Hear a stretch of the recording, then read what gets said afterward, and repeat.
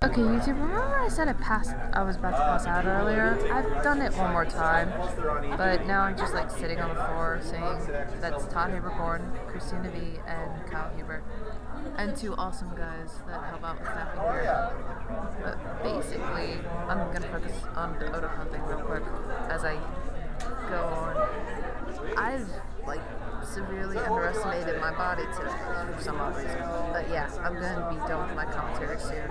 So I'm sitting here just off to the side because I have a very special thing. Todd Habercorn has asked me if I've asked him for a special request, and he's like, "Sure, I have an interview after this. You want to walk with me?" I'm like, seriously, I get to hang out with a voice actor. So yeah, I am on cloud 9 right now, as well as trying very hard not to fall. So excuse me, YouTube, if I'm not up and hyper and energetic because I am lightheaded, dizzy, and a tad bit nauseous.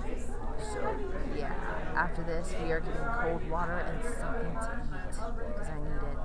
Alright, well, sign out of YouTube. Luna out.